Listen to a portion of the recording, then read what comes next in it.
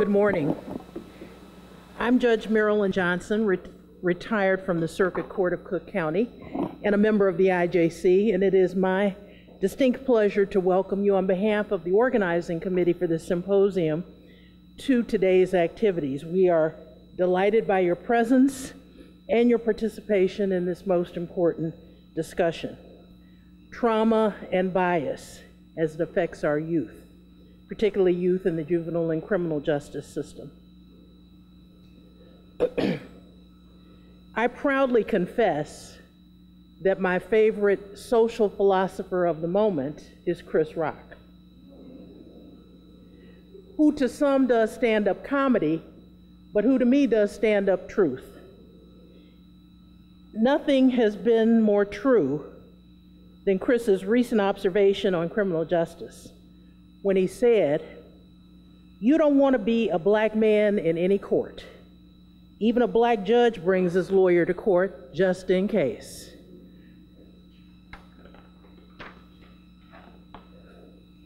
And judges, our thinking is shaped in so many ways by who we are and what we have experienced. Even though judges, more than many other people, make a profound commitment to fairness and pledge not to operate on the basis of classification and differences in the people before them. But we've learned that because science has informed us that we often act in a manner contrary to those principles.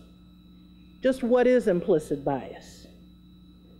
The National Center for State Courts says it's the following: it is the bias in judgment and/or behavior that results from subtle cognitive processes, for example, implicit attitudes and implicit stereotypes that often operate at a level below our consciousness and awareness and without intentional content.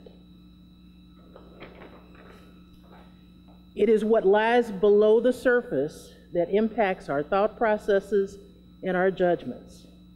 In February of 2016, the Washington Post reported in its business work blog on recent studies conducted around the country on implicit bias as it related to judges.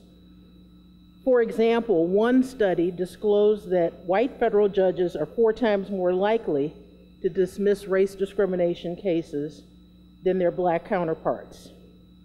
Conversely, white jurists were half as likely than African American jurists to find that discrimination had actually occurred.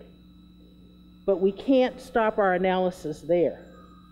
In the criminal justice context, a study conducted in the state of Louisiana quite surprisingly found that both black and white judges rendered harsher sentences to defendants of their own race.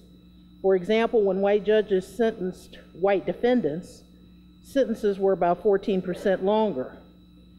Researchers surmise that among the factors that may have come into play in this result is some sense of overcompensation that may, in fact, relate to the actual race of the victim of the crime. We are all familiar with the more classic circumstance of implicit bias against defendants of color. Stated simply, implicit bias is a pernicious shorthand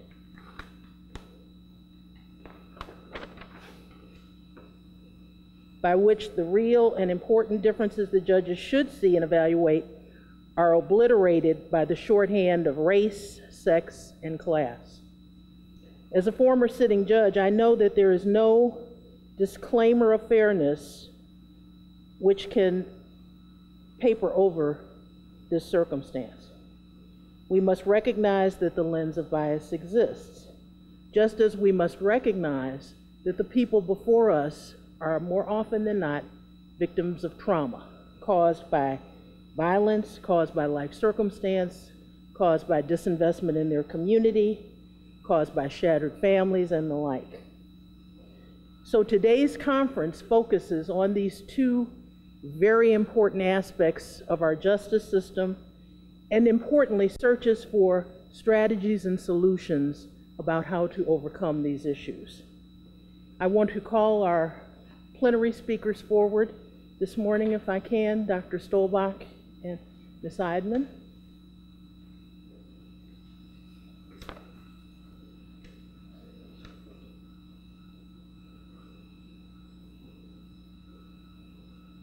And as Ms. Eidman comes forward, let me tell you a little bit about her.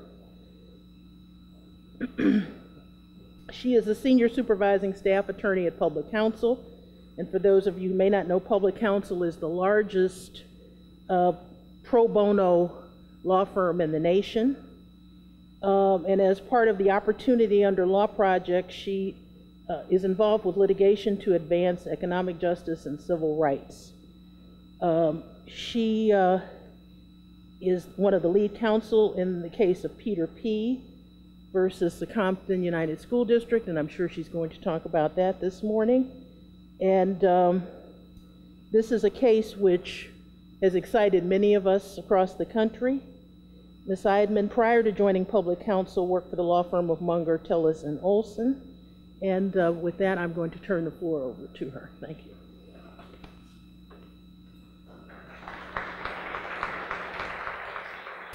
Thank you for that very kind introduction, and I am so pleased to be here today, and I really look forward to learning about some of the work that's being done here and sharing some of the work that we've done in California. Let me see if I can make this work. Okay. So as mentioned, Public Counsel is a legal services provider and a pro bono law firm. And much of the work that we do is impact litigation to advance civil rights and economic justice. So we've come at the issue of trauma and its impact on youth from the frame of an education equity lens.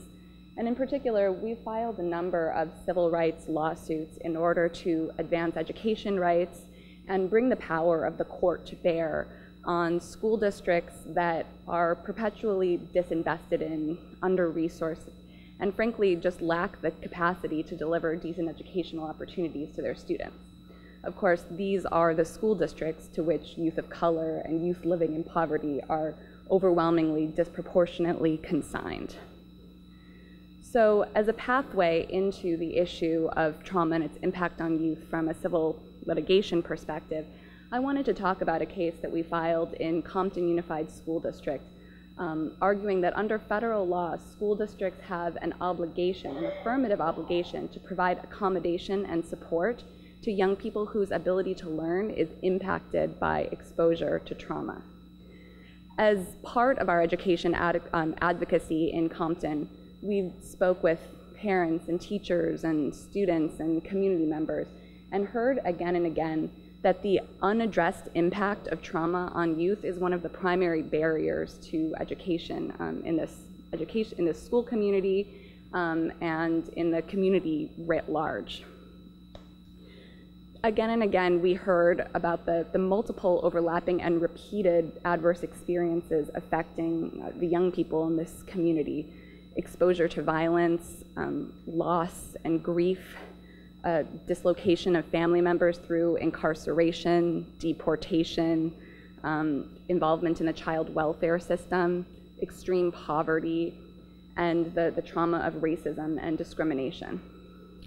You know, I would talk to teachers, sorry about that. You know, I would talk to teachers and ask them, what proportion of the students in your classroom do you think have experienced trauma? And they would say, do you mean this week, this month? Elementary school teachers told me that when they would go into their classrooms and say, how many of you, raise your hand if you've witnessed violence personally, every single hand would go up. And studies have made clear that young people in every community experience trauma. But in the communities that we serve, there are multiple overlapping, prolonged types of trauma, not single incidents, what experts often call complex trauma. And at the same time, in the institutions that serve these communities, there are fewer resources to support and respond to the impact of this trauma on young people. So I wanted to start by sharing the experiences of one of our clients, Peter P. Peter P is not his real name, it's a pseudonym that he chose actually for Peter Pan, the boy who wouldn't grow up. Peter grew up in Compton and as a very young child experienced significant physical and sexual abuse by stepfathers and caregivers living in his home. His mother suffered from substance abuse. He was put into the foster care system as a young child, shuffled in and out of that system from family to family. As he grew older, he witnessed and experienced other types of violence on multiple occasions. Multiple of his close family members were incarcerated, a brother and a caregiver. When he was in high school, he became homeless, and not having any safe place to go, he lived on the roof of the school for 2 months. He had brought up old rugs, and he huddled under them for warmth during the nights. And he secreted food away from the school cafeteria so that he would have something to eat. And when the school found out about this, instead of providing him resources and support, what they did instead was suspend him and threaten to refer him to law enforcement. So as you might imagine, Peter struggled with anger throughout his adolescence and childhood. He says that sometimes he feels like there's a demon inside of him. And as you also may not be surprised to hear, he's never received consistent mental health support or other support from the school or even the child welfare system that he's been a part of. Instead, he's been repeatedly suspended, involuntarily transferred from school to school, and it's had a devastating impact on his academic trajectory. You know, he's received A's and B's at times of relative stability, but when things become unstable, he has, received all F's in every class, and indeed, he did not graduate on time with his class last year and is still not on track to graduate. Now, Peter's story, unfortunately, is not unique among Compton students, and I imagine it will sound familiar to many of you thinking about the clients and the populations that you serve as well. Compton serves a very high concentration of young people who have been exposed to trauma as a result of historical disinvestment in the community, housing discrimination, racial bias in policing. Compton's homicide rate is 5 times the national average. The poverty rate is twice the national average. The school district serves hundreds of students in the foster system, and over 10% of its students' population are homeless. And this high concentration of exposure to trauma has come with significant adverse educational effects. Numerous of the schools in that district have been persistently failing. One of the schools involved in the case, Chavez Continuation School, has a proficiency rate of 0% in English language arts and 1% in mathematics. The dropout rate district-wide is 32%, and that is twice the number of students who graduate eligible to attend a 4-year college in California. And despite this manifest need for support, in fact, what we find in the school district is fewer resources to respond to this incidence of trauma than in more affluent, whiter districts just across the way.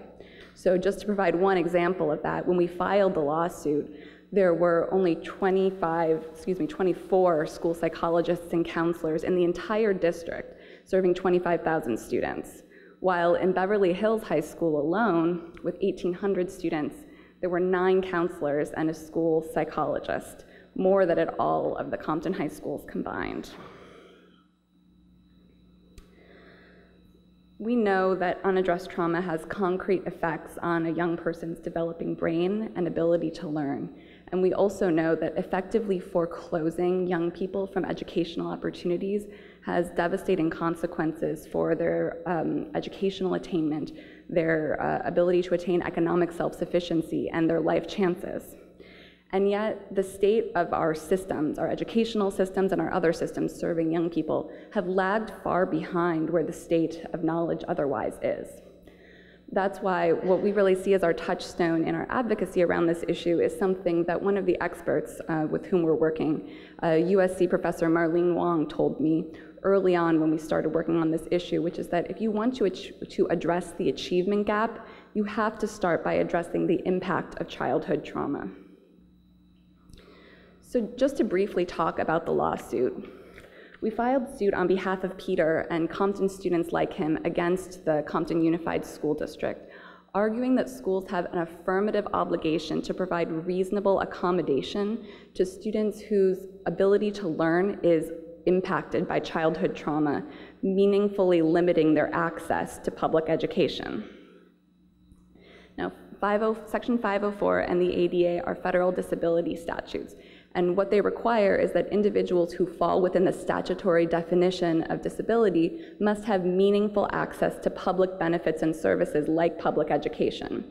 And disability is defined very broadly and functionally. It's simply an individual with a physical or mental impairment that substantially limits one or more major life activities. Major life activities are then defined to include learning, reading, thinking, concentrating, and communicating, all of the core activities of learning and being in a school. Now, I understand legal advocacy. What we're trying to do is to devise creative legal strategies and bring the pressure of the legal system to bear as a catalyst for change where the political process has been slow or too slow to respond. But we've drawn very, very heavily and see ourselves as supporting both the community movements and activists who have fought for these types of reforms and justice in their schools, as well as the brain scientists and social scientists and educators who have developed the status of the information that we have about the impact of trauma on child development and learning. So I'm sure that Dr. Stolbach can talk about this much more eloquently than I can, and I'm sure that we'll develop a much deeper basis of knowledge about this in just a few moments. But in very brief, the medical science is conclusive that the impact of trauma on a child's developing brain is concrete and profound and affects the ability to learn in measurable ways. When a child who has been repeatedly exposed to trauma over a long period of time is confronted with a trigger, they respond in a series of predictable ways. For some children, this is a hyperreactive response, leading to behavior that an untrained eye might see as out of proportion or out of context with the environment. So for example, a door slams and a child suddenly springs up and runs for the door, or springs up and yells. Far too often in a traditional school, this behavior is labeled as aggressive or defiant or behavioral problems. And instead of supported, these children are penalized. They're suspended from school, they're expelled, they're channeled into the juvenile justice system. When what they need is exactly the opposite, which is to de-escalate the situation and to be provided with support. By the same token, some children who have been exposed to trauma have the opposite response, which is to dissociate. And that might be manifest by staring out the window or appearing detached, or a series of unexplained absences as children seek to avoid past sources of triggers. But in any case, this leads to two predictable patterns, which in both cases, in all cases, excludes children from meaningful educational opportunities. The response of the school physically excludes them from the classroom, but even when they are in the classroom, when in a dysregulated state, the cortex is essentially offline for the very types of activities that are necessary to meaningfully learn in the classroom. And social science has confirmed the detrimental impact of unaddressed trauma on the ability to learn. There have been studies that have shown that children with repeated exposure to traumatic events are 2.5 times more likely to repeat a grade, 4 times more likely to experience academic failure, 5 times more likely to have severe attendance issues, and 6 times more likely to experience behavioral problems. The most critical thing is that the same social scientists and educators have developed really effective interventions to meaningfully address trauma and build on the natural resilience of children to reverse these damaging effects and to really support kids. And these types of interventions have been shown to be very successful in school districts serving children with high concentrated areas of poverty, like Compton and like I imagine many of the communities that you work in.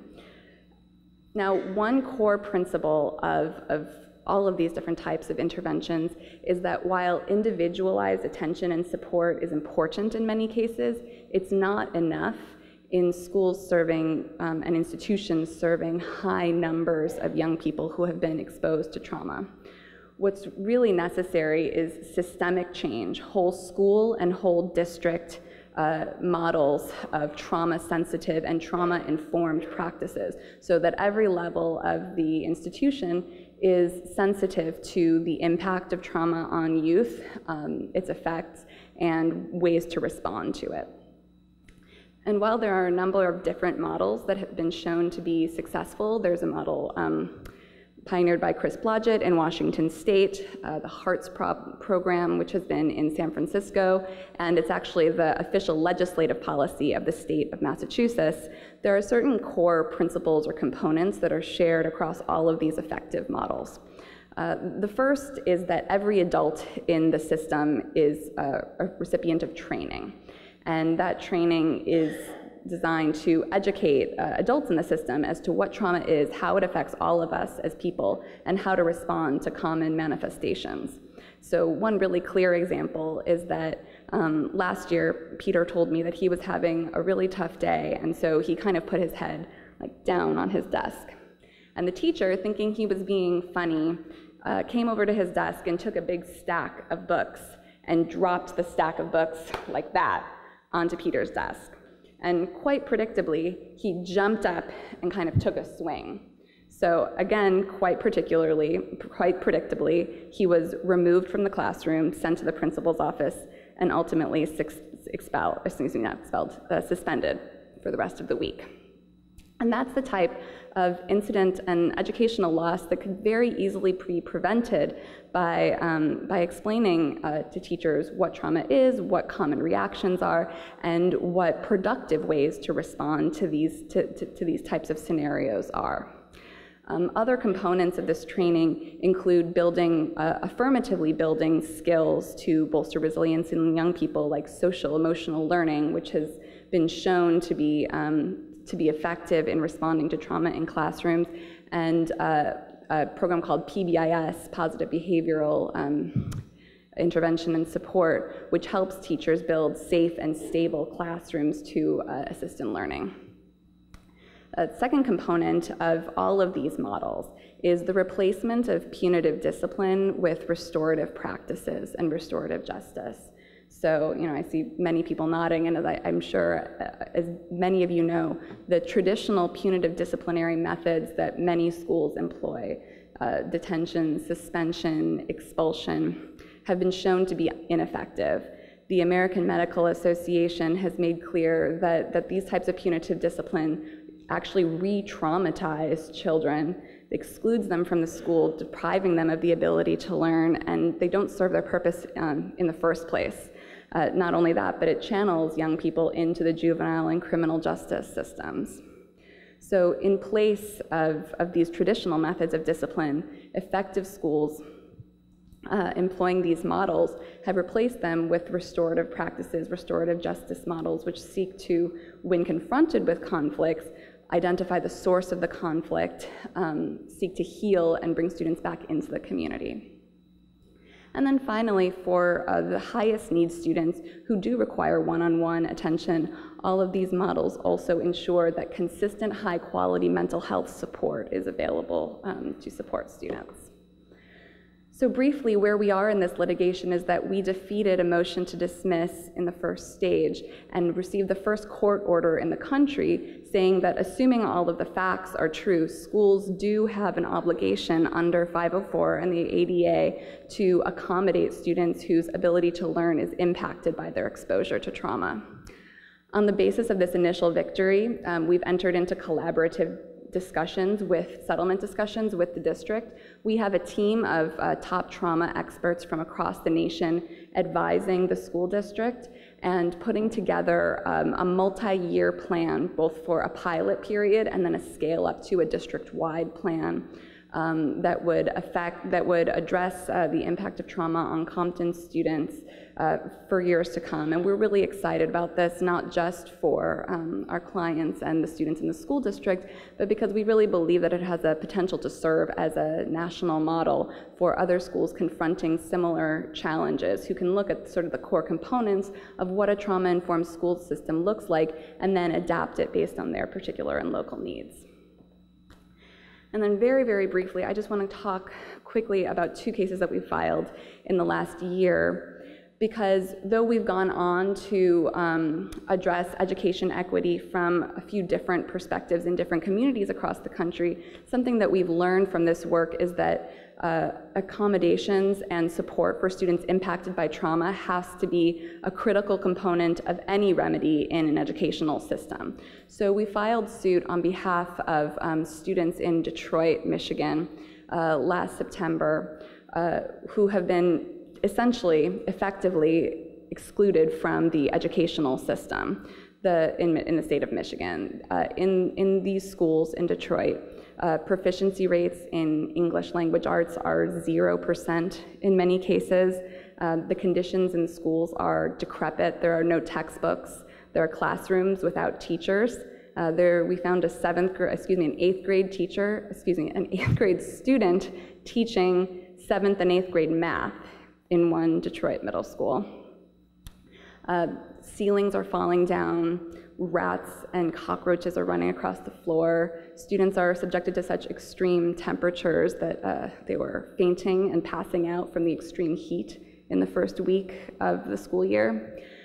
And so we filed suit under the federal Constitution, and it's the first lawsuit in the country to argue that under the federal Equal Protection Clause and Due Process Clause, students have a right of access to literacy to enable them to participate in the workplace and higher education and as full participants in democratic society.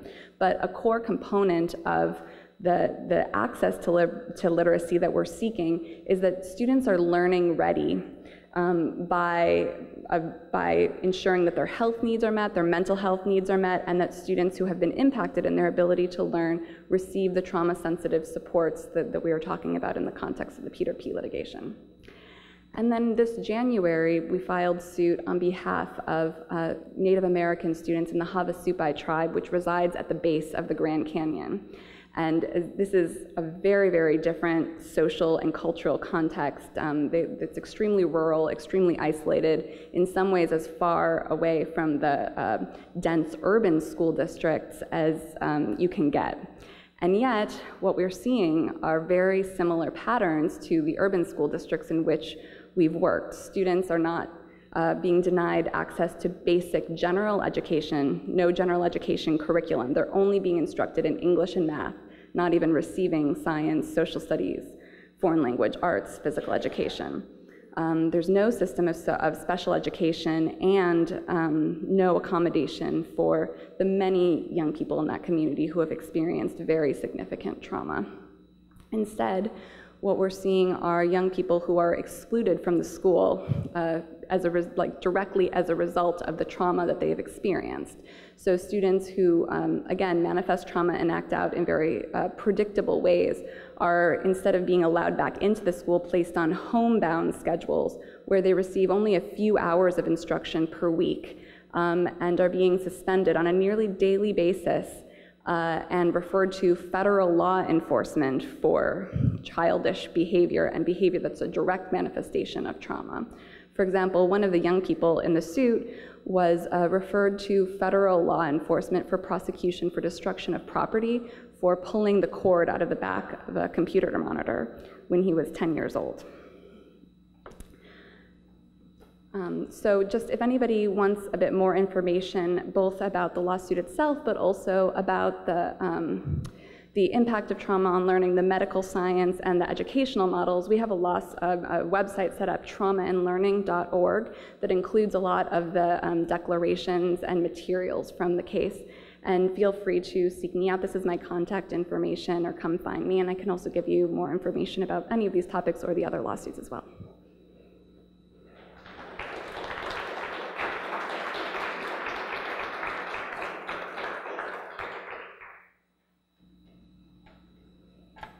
Thank you very much, and we'll take questions after Dr. Stolbach. I'm sure there are many questions. Now it's my pleasure to introduce Dr. Bradley Stolbach, who is the Clinical Director of Healing Hurt People, which is a trauma-informed, hospital-based violence intervention model that is used in emergency pediatric settings here in Chicago. Prior to his directorship at Healing Hurt People, Dr. Stolbach was for a number of years the head of the Laura Beta Children's Hospital Child Trauma Unit. In that regard, he testified in front of me a couple of times. Dr. Bradley Stolbach.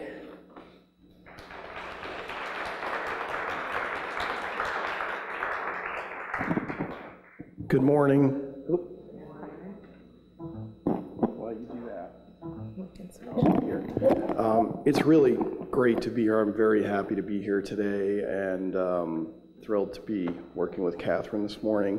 I'm only sad that I have to leave after this to go to a family bar mitzvah, because I'd much rather stay here and learn from everything that's going to be going on here all day. So I am going to be talking about a lot of the same things that Catherine was just talking about, but from a different silo, from a clinical silo. And I'm going to start by, there we go, right there.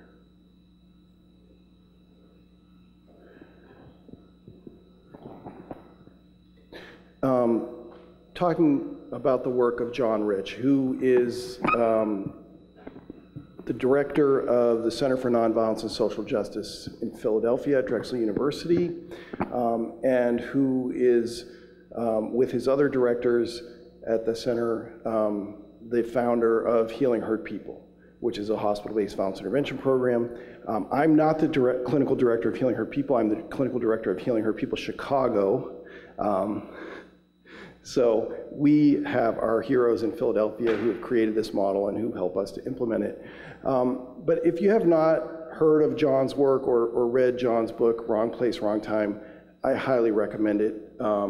John is an internist who got interested in patients who were showing up with repeated violent injuries, and he started to wonder, what's up? You know, saw this person 6 months ago, they got stabbed, and now here they are and they got shot. And so he decided to do some work. And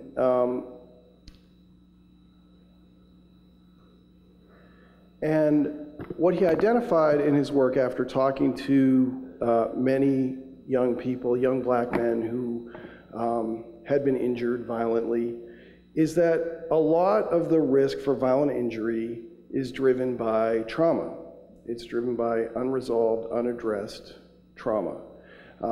So the cycle that he identified is that people are exposed to all sorts of trauma, some of that being violent injury, and they're walking around with acute stress disorder, post-traumatic stress disorder, or more often a diagnosis that's not in our book. We can talk about some of the reasons for that relate to all the reasons for everything we're talking about today. Developmental trauma disorder. And in order to manage their environment and what they're dealing with day to day, and to manage what's going on inside them, they often do things that are increasing their risk.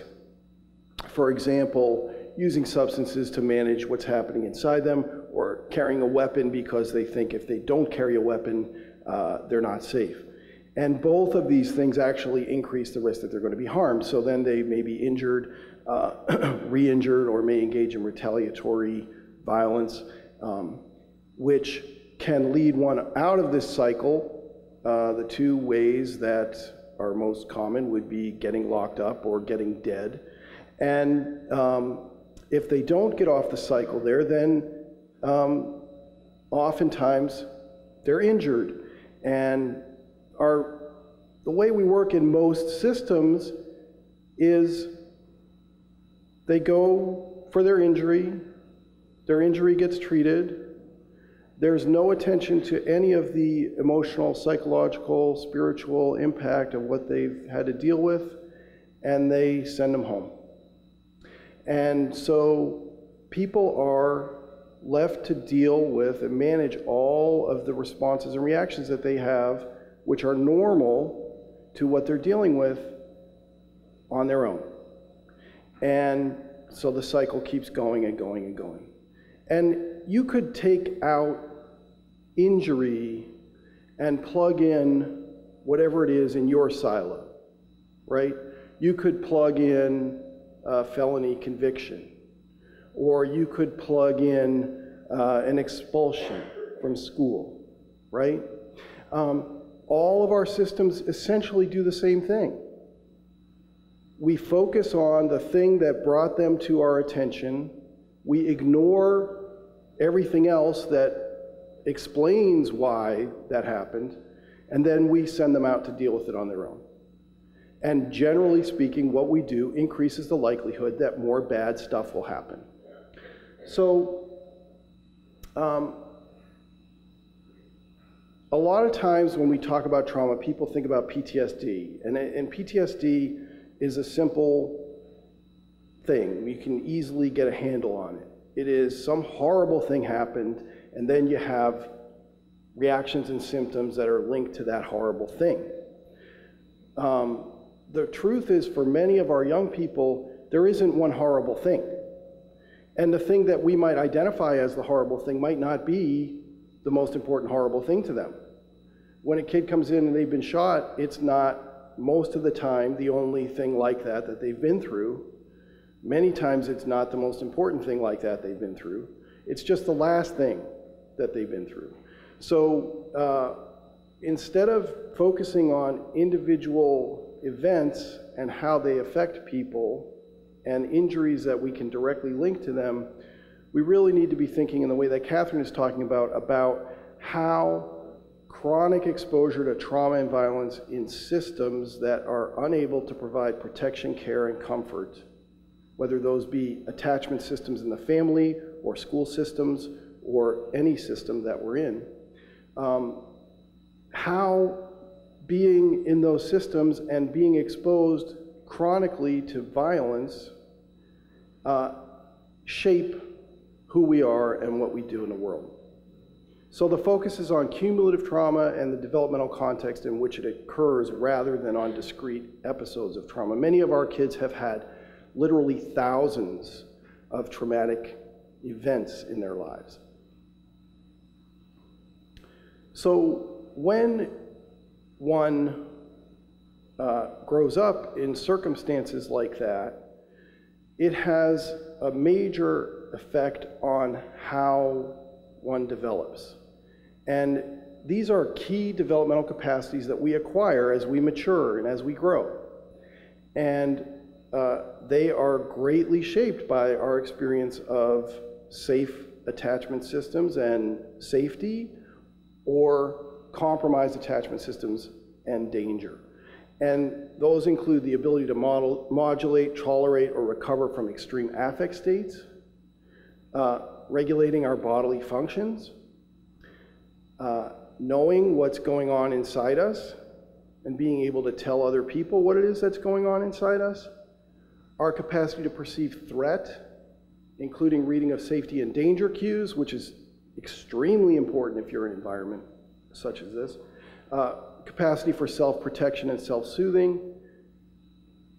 This next one is so important in the school context, but also in many other contexts that we deal with. The capacity to initiate or sustain goal-directed behavior. That is, to have a future goal, whether in 5 minutes or 5 years, and be able to plan actions to do in order to reach that goal and then initiate those actions.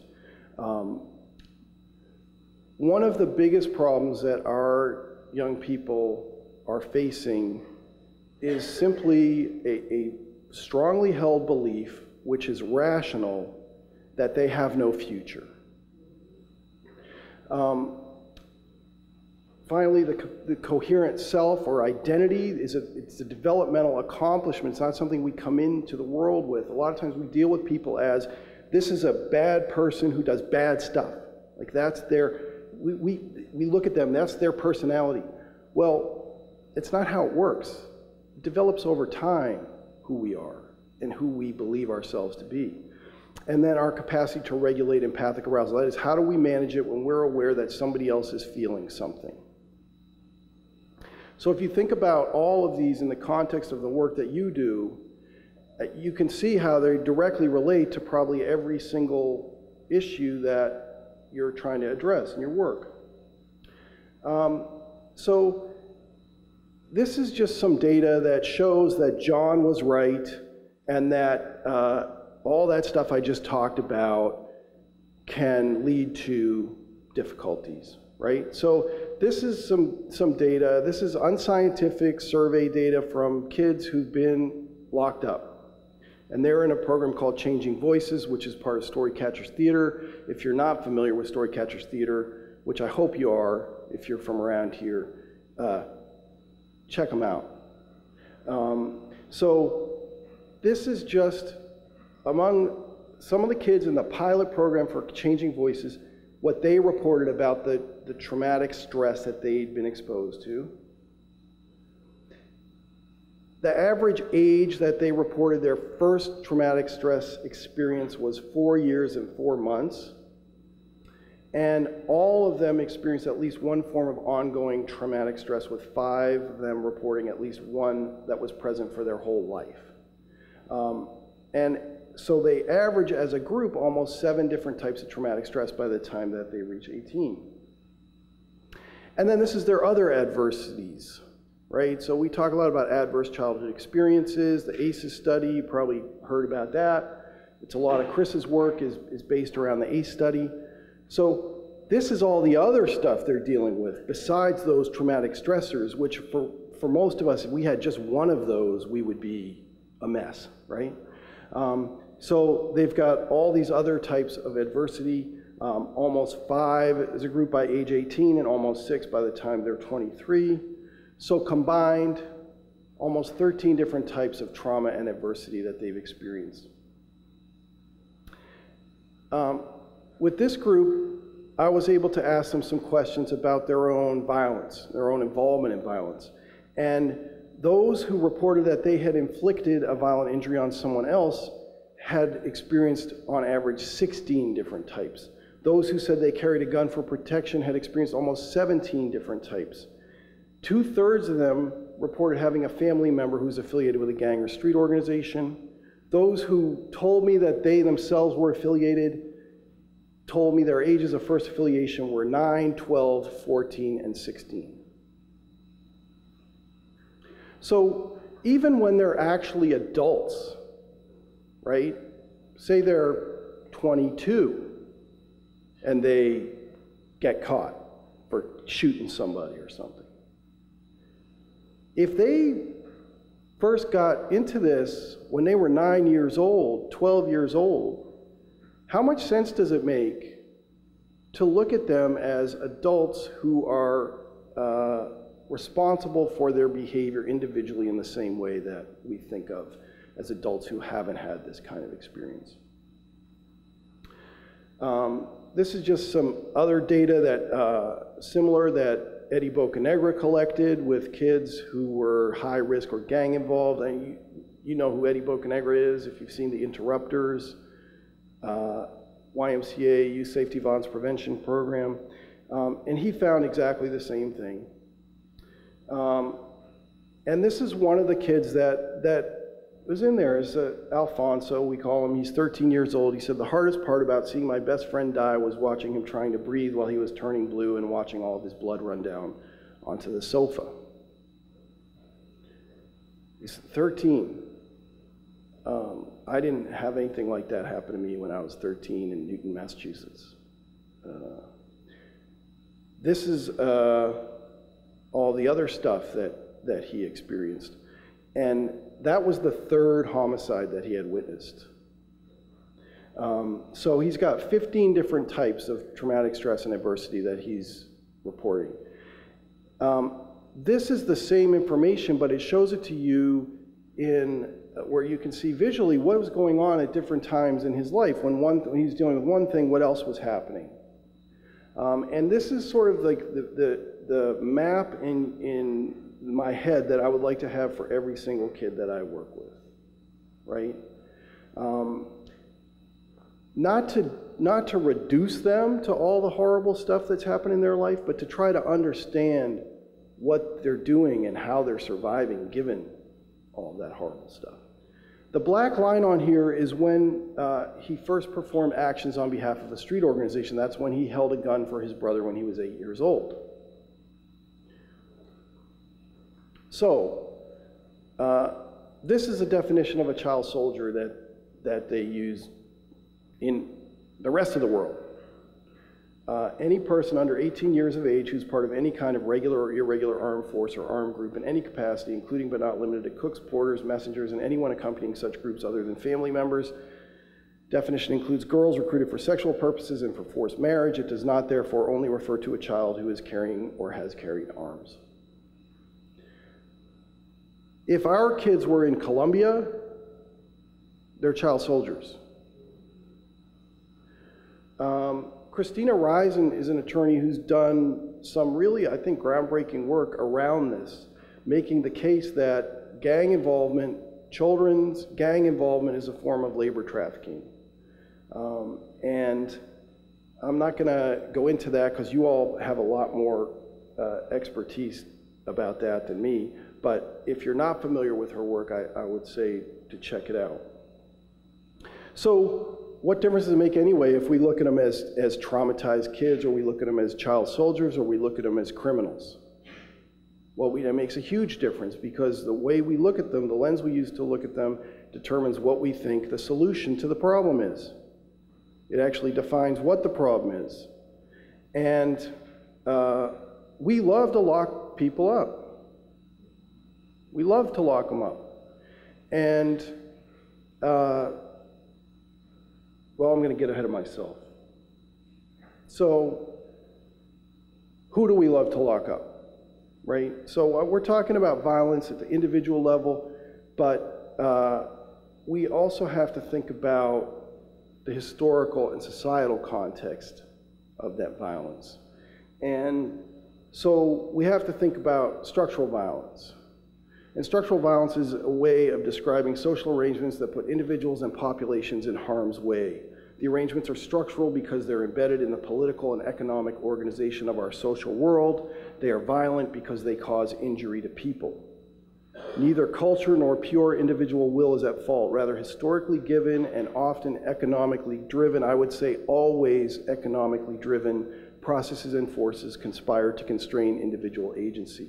Structural violence is visited upon all those whose social status denies them access to the fruits of scientific and social progress. So, urban black and brown families face a unique set of adversities and stressors. The massive historical traumas of attempted genocide and slavery have never been addressed, yet create the context in which present traumas occur and are dealt with. Those of us working with children and families whose daily existence is shaped by the legacy of slavery and racial injustice cannot optimally intervene if we fail to understand and address the effects of the trauma of the past. So who do we love to lock up the most? We love to lock up descendants of slaves and descendants of indigenous people, right? But we don't think about what we're doing in the context of who we are as a society. We think at individual level. What's wrong with this person and what do we need to do about it or to them? So why do I talk about this? I talk about it because it is the thing that we are not allowed to say, right? Like all trauma. And as long as we are not allowed to talk about it, as long as it remains taboo, the racial divisions and disparities that pervade every aspect of our society will persist. So if we don't do something about the historical trauma that birthed our society, we are walking around as a traumatized society the same way individuals are traumatized by their individual histories. And what's controlling us is not what we think is controlling us. So, let me see what time it is. What do you think, 5 more minutes? Okay. So, structural violence, we got plenty of that here in Chicago. That was a map of 2015 shootings. This is just zooming in on the map a little bit. And that white part over there, that's where we are, right? That's the University of Chicago Medical Center, where I work. So why does it look like that part of the map?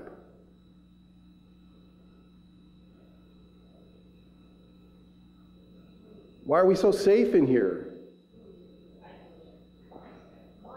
Money. Whose money? What money? Where's it going? University's money. What's the university spending its money on? I heard property, I heard security. The largest private police force in the United States. And their job is not to arrest people and get them charged with crimes, right? What is their job? Protect the property and the people, right, in that bubble. So, and I'm not saying that this is a horrible, like I'm glad that we don't have a whole bunch of shootings right here. Well, actually, my office is in Woodlawn, so. But it shows that if we want to make safe spaces for our young people, we have the resources, and if we deploy them the right way, we can create safety. So if we value the property and the people enough to make sure that they're protected, we can protect them, right? So it says something, thank you, it says something to us if we're in that group that gets protected, right? It also says something to us if we're not. So what messages are we sending to our young people? And as I said, it's completely rational for many of our young people to say there is no future for me. It doesn't actually matter what I do because there's nothing coming next. It's just now, which is how most adolescents are anyway, frankly. I mean, that's, right?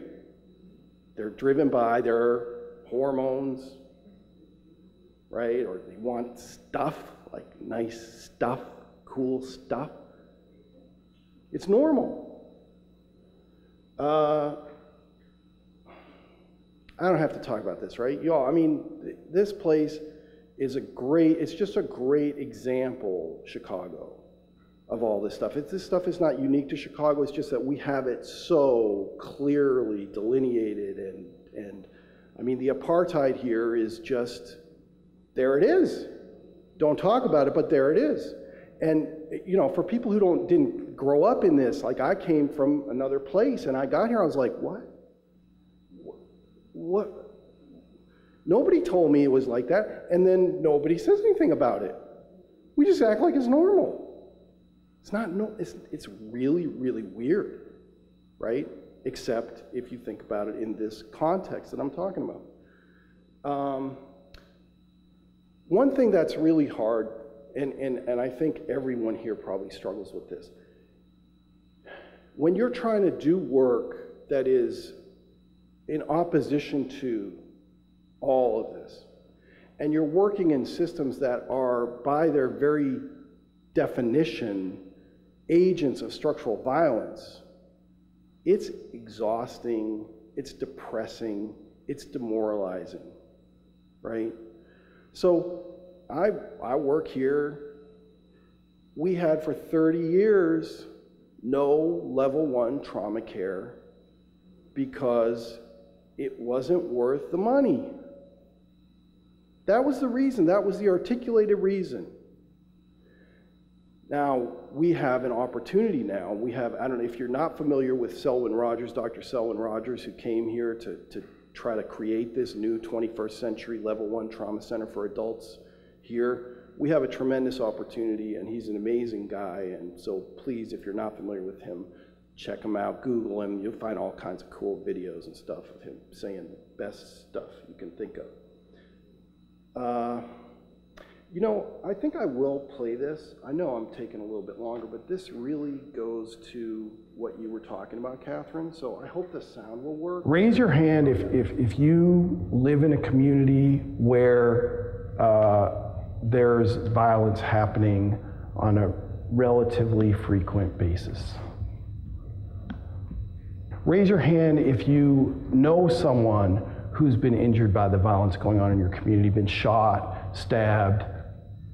Raise your hand if you know someone or have a member of your family who's been killed by the violence going on in your community. Okay, thank you.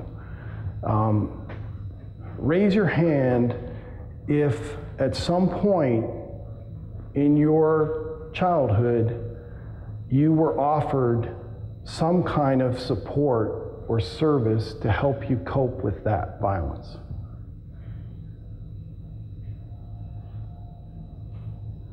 Okay. I thought maybe 1 or 2 hands would go up, you know? Not one. We don't even talk about it, let alone give people support for it. We just wonder, why aren't you doing what you're supposed to do? Just forget about that. Just sit still, right? Wake up. So, I think what I'm going to do is leave it there and just mention for a little happier kind of thing. One of the things we're doing, and this is one of those things where like the universe just did this and I happen to be involved in it. Like, you know, I'm very, very lucky. But this is a program called Project FIRE. FIRE stands for Fearless Initiative for Recovery and Empowerment. And it's a glass-blowing, glass arts education. It combines with mentoring, trauma psychoeducation, and employment. And it's for Healing Hurt People Chicago clients, so young kids who've been injured by violence, mostly shot. And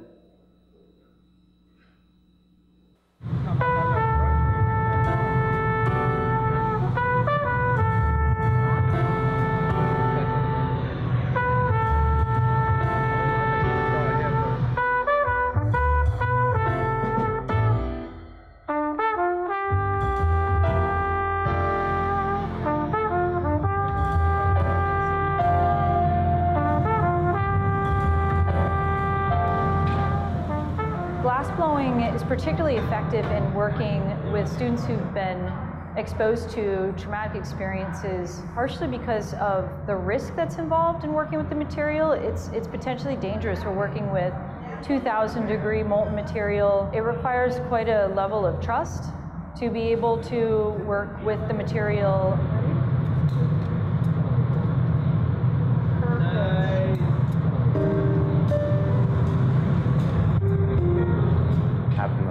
Learn how to walk again, like, and try to run again, all that stuff, like, that was like the worst part.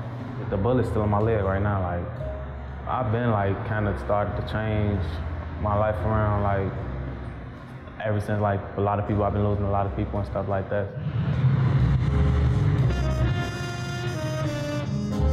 Glass blowing asked me to do that because they'll be like, you don't look like you blow glass or something like that, but I could show them better than I could tell them, like, people look at you different too, like, he ain't just trying to be out here in these streets.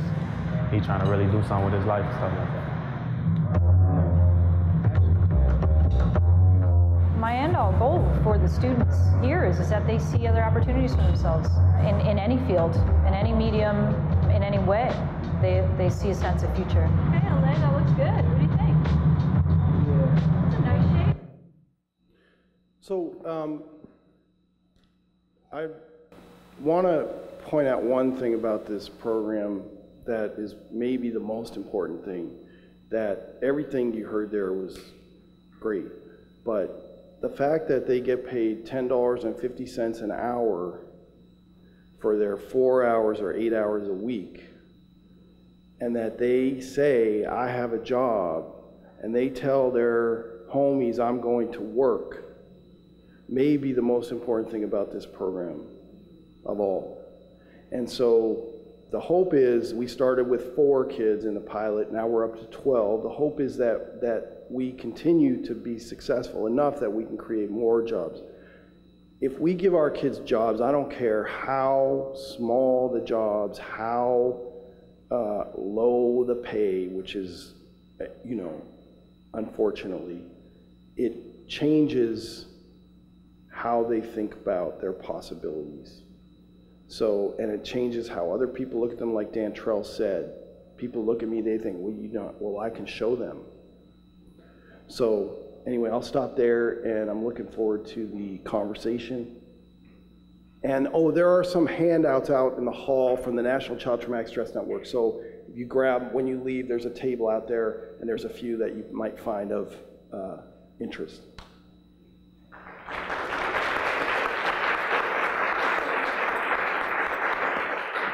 Thank you so much, Dr. Stolbach. If we can raise the lights, I'm sure many of you have questions, and we'll be happy to take some of them now. Oh. Comes our technical guru.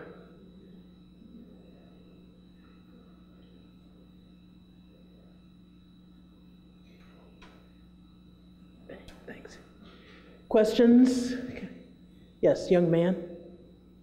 Hey, Dr. Stolbach. My name is Marco Barbary. I'm a mitigation specialist at the Federal Defender Program. We were talking over the phone 2 days ago. A little bit of a continuation of that conversation, but my question is, how do we implement interventions for young people who are already incarcerated immediately after arrest? So how do we give them treatment for the trauma? And how do we determine what those plans are? Who can help us decide what those treatment plans look like so that we can show progress for young people to judges from, you know, the time they're arrested until sentencing? Just getting some feedback from here, but.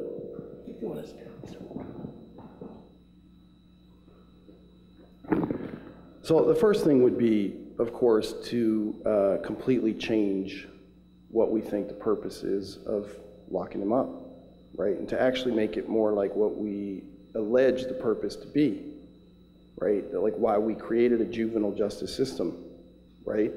Was to try to do something to help them so something would change. So the idea that we would make intervention that could actually help them available to them in juvenile justice, just as in schools, I mean, that's the first thing. We would have to decide that we actually want to do that, right? So that's number one. Number two, try to find somebody locked up with your client who doesn't have this kind of history, right? How many do you think there are? 5%? What do you think? I mean, less than that. Yeah. So we don't really have to do anything to figure out who needs the intervention and what kind of intervention, because everybody we lock up does. There might be in there a few really bad people who got caught and are just terrible, but that's not most, and most people like that don't get locked up, right? They get lots of money and, you know, public office and all this kind of stuff. So I think you know, we can put a lot of energy into screening and assessing, but most of this is really just common sense, you know? So we need to have environments that are gonna support trauma recovery for everybody in them, no matter what their individual experience has been. And that's a lot of the work that Catherine is talking about. It's a lot of work Colleen Cicchetti has done here. So definitely one of your times today, go to hear Colleen. And then in juvenile justice, there's also a lot of work that's been done around this. And it's not so much which acronym or which little system you pick, right? It's if a system is determined to function in a way that promotes trauma recovery, then there are tools that they can use. So. Yes, young lady with glasses. Hi, my name is Kelly Rostow. I am a postdoc clinician, and my degree is in clinical forensic psychology. So my colleagues and I, we graduated from a program that at the time was not accredited by the APA. My question is, how would you suggest we are able to get involved with university-supported programs and public-supported programs? Generally speaking, I mean, between the three of us, we've got, I'd say, I don't know, 12 years experience working in juvenile justice, I myself have worked in the state system, I've worked at Cook County Juvenile Probation and Outpatient, I've worked at Crane High School in the SOS Save Our School Children program, much with many of the same types of kids that you work with in the fire program, which is amazing, by the way. But we are barred from being able to get involved in a lot of areas because we are not APA, because at the time, the APA was not approving programs that were clinically forensic based. So all of the trauma expertise that we have, all of the things we have to offer these communities, how do you suggest we get involved? Because we are chomping at the bit to do so. Honestly, I don't have a good answer to your question. I'm looking at Colleen's face. Maybe she has some ideas. I think the institutions that issue the degrees would be the place to start. And I know, you know, maybe there needs to be some more lawsuits. I mean, you know, what did you get? You're getting two schools that are going to do this? 2 classroom? What is it? 2? So the pilot is going to start with 2 schools and then hopefully scale up, but, you know. 2 schools. So you know, it's a start. Everything's a start. So there's a lot of work to be done, a lot of advocacy to be done. The more that we are all working together and not at cross purposes and not competing for resources, the better. Michelle?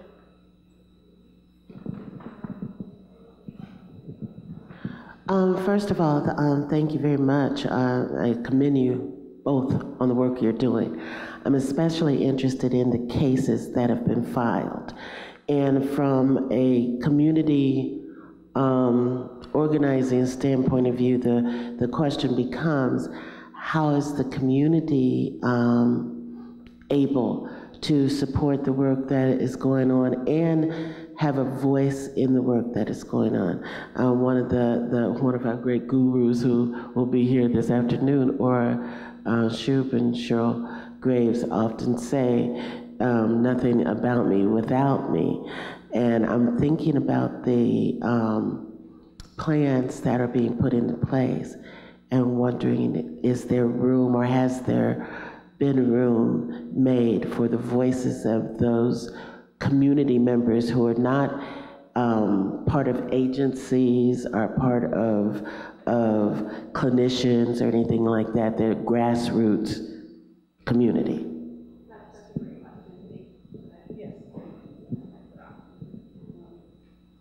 That is such a great question, and thank you so much for asking it. I mean, I think that all of us, Brad has mentioned several times the need to step out of our silos and work collaboratively across all of the different groups and perspectives that people are bringing to this. And when we entered into this pursuit, we did it alongside community organizations working on the ground in Compton, an organization called Youth Justice Coalition, grassroots organization, student organizing organization, an organization called Futures Without Violence, working on violence prevention in Compton. So first of all, I think that before ever embarking on these types of lawsuits in a community, it's very important to do so in collaboration with, alongside community activists and community groups. And in terms of the remedy, you have it precisely right. There are these models that different academic institutions have developed, and they've been successful, but it's not at all a one-size-fits-all approach. And every approach has to be tailored for the community and the context. And the people who know what the community and the context is best are the parents and students and the community groups who are active on the ground there. And that's why, in general, a critical component, I think, of any plan to create a multi-year holistic solution includes a listening tour where key stakeholders from both the school itself, the official institutions, but also the community groups and interested community members can come and share as to what they think the key priorities are in responding to this challenge. And also, we're including that in our multi-year program, and have been very fortunate that the groups that are active on the ground are very interested in contributing their work and their skills to, for example, run restorative justice programs and other types of community intervention in the schools.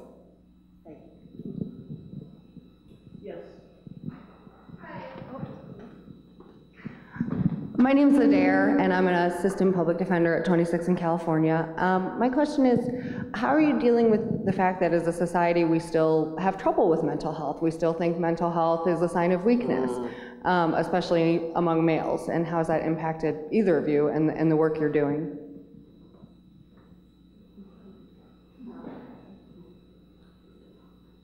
I could start, and then I'll turn it over to Brad. I mean, this stigma around mental health is certainly a reason why it's one of the barriers or challenges to getting these practices adopted. I think that the advantage of these system-wide, systemic approaches, whether in the educational system or the juvenile justice system or other institutions, are that these multi-tiered systemic approaches don't require screening and evaluation or necessarily individualized attention where single individuals are singled out for additional support or targeting.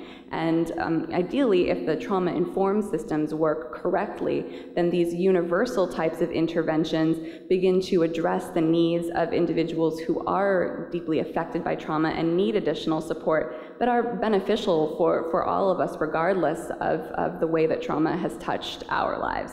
And at the same time, if the multi-tiered systems work appropriately, then individuals who would benefit from additional support can more easily be identified, not through a one-size-fits-all screening mechanism, but through an individualized approach where a caregiver, a caseworker, a teacher can identify and talk individually with a young person who might benefit from further mental health support. And I would add that the way most of our mental health approaches are set up is that somebody has a problem and then they decide that they want help for that problem, and then they have to seek out the help, and then they have to somehow get through the door to the help. And none of that makes any sense for most people and most of the things we're talking about. Because most of the people we're talking about actually don't have anything wrong with them. They're working exactly the way they were designed to work. Their bodies are doing exactly what their bodies are supposed to do. Their brains are doing exactly what their brains are supposed to do. So it's about providing support for dealing with the world you're in, as opposed to fixing something that's wrong with you. And so, the trauma-informed care, one phrase to sum it all up is, it's not what's wrong with you, it's what happened to you. So a universal approach that presumes that stuff that's hard is hard for people and they ought to have some help, especially if they're little people. And they don't need to have something wrong with them. They don't need to do something wrong in order for us to say, oh, we better give you some help. We have time for one more question. Young lady in the black.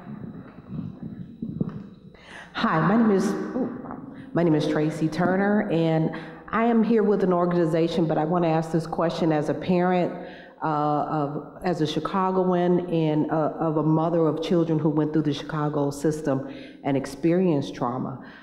My kids went to a pretty decent school. They had support systems for trauma.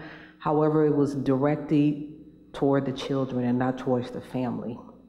There were no supports. They would send notes home, okay, there's a trauma in the area.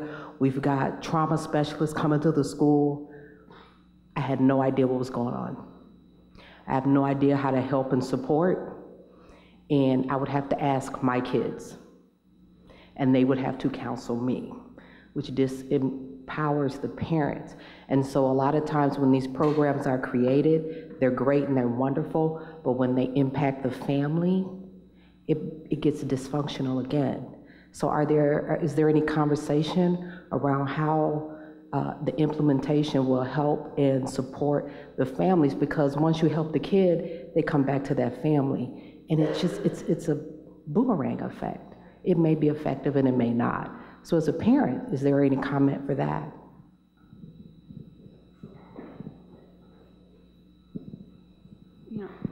Absolutely. I think this field is relatively new, but parental involvement and parent education is, I think, a critical component of a lot of these models. And there's sort of another move, this is again towards the siloing point, where as far as I know, it hasn't been integrated into trauma-informed schools as much, but there is a community schools movement across the country where the framework around schools serving young people, particularly young people in low-income communities, is around providing support and wellness services, not just for the students, but for the families and the communities as a whole, for precisely the reason that you've identified.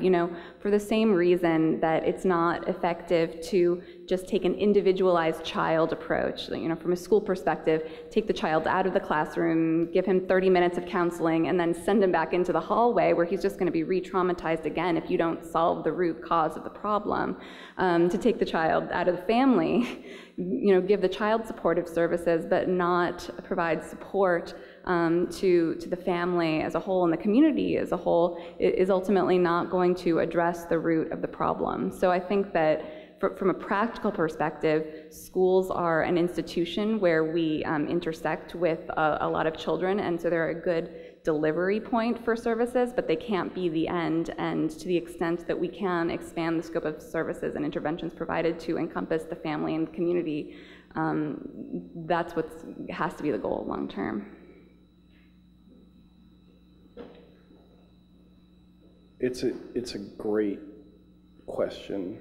And unfortunately, in a lot of situations, it's exactly what you're describing, that your kids got something because somebody decided there need to be resources there for those kids. And there's we forget that the kids actually have lives and lots of people they're connected to, most importantly, their caregivers and their siblings. And so, what we try to do in Healing Hurt People is it's not just about the patient, it's the patient and the family. And with our new program, which is for patients and families, whether or not they've experienced an injury, it's the same thing. So the thing that gets you in the door is you've been affected by community violence. But the supports that we have in place are for anybody in the family. there are not enough resources, period, for any of this stuff. And that's, so there's also a tremendous amount of advocacy that needs to be done. And the smaller people are, the more sympathetic they are, and the more people go, oh, well, we really should do something. But from an economic perspective, it doesn't make a whole lot of sense. Like you could actually save a lot of money in your school system by taking care of the families that you're supposedly serving in your school system, right?